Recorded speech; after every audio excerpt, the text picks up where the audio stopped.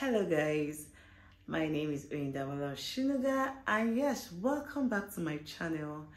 And yes, it's been a while that I've been away. Of course, life has been happening, and I'm just glad that I'm able to sit down and film a video.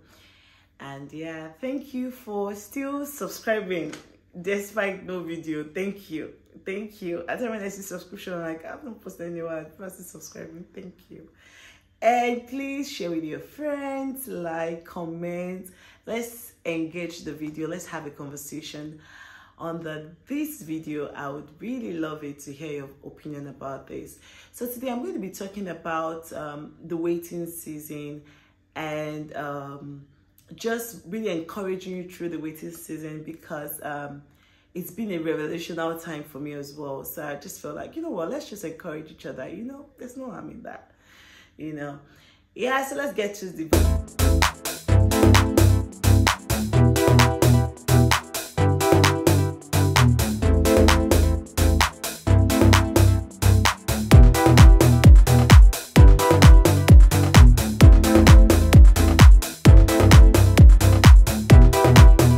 waiting season is quite an interesting one, in the sense that everyone goes through the waiting season. As long as you're working with God, you're going to have different seasons in your life where you're just going to be believing in God, either for a change in your career, for an instruction in moving in a different direction for your home, or even in your maritals, just in different aspects of life generally, even to launch into what God has called you to be.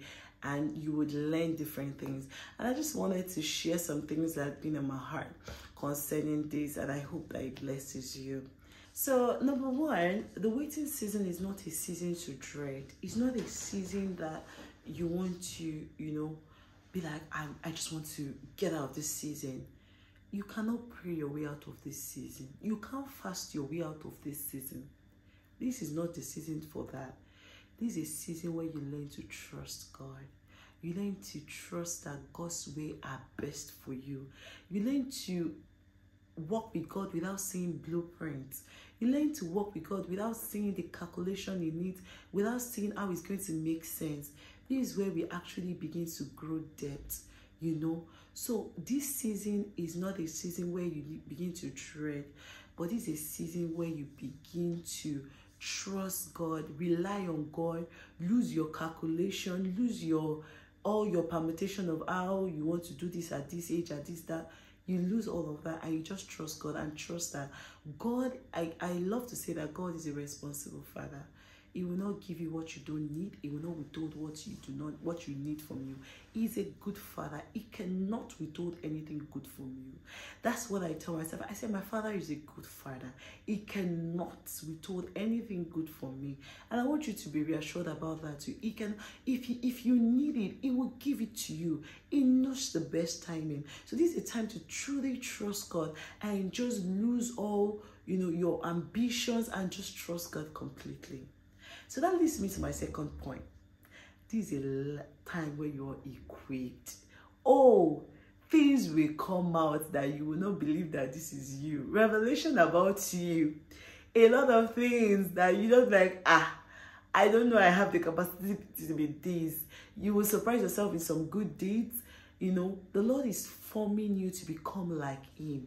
He is shaping you to bear fruit just like Him, so that when they see you, Christ be seen, not you, because you have been crucified with Christ. So when they see you, they no longer see Oyindamola, they see Christ. That's where God is trying to take you to.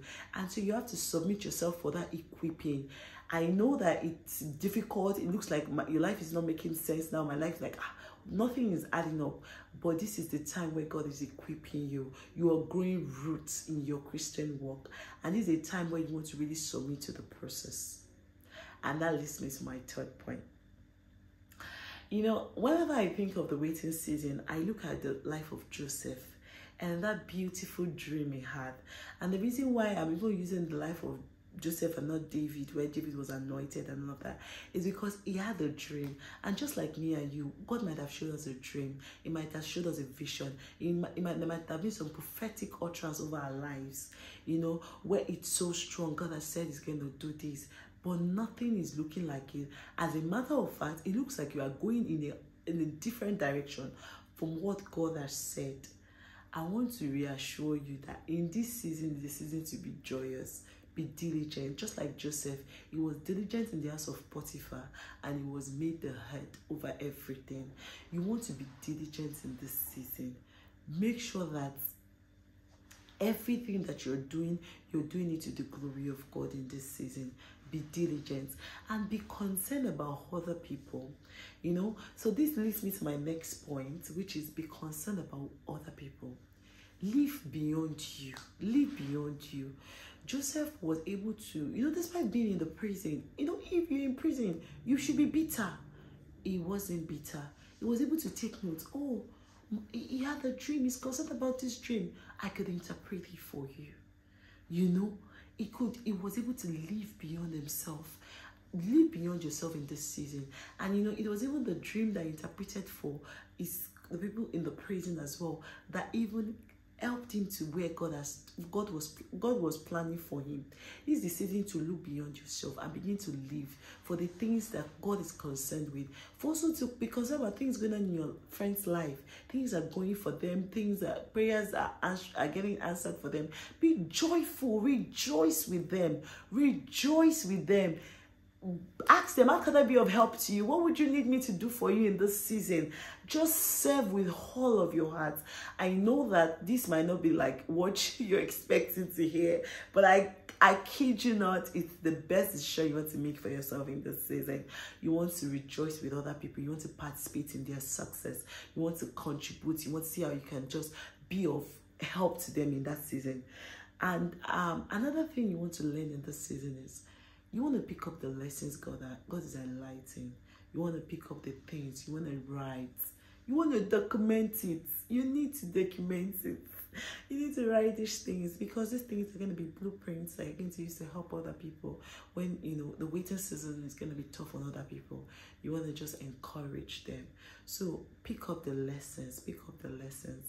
And another thing I would like to say that in this season, you want to have friends, like-minded friends who can also pray and uphold you in prayers, because trust me, at times you'll be weak. At times it will be like people, you just need people to just pray over you, to just receive strength.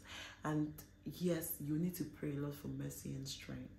You need to ask God to please have mercy and strengthen you, because you're not trying to hurry out of the season and you're not trying to just force things, but you're trying to just wait, but you need the strength.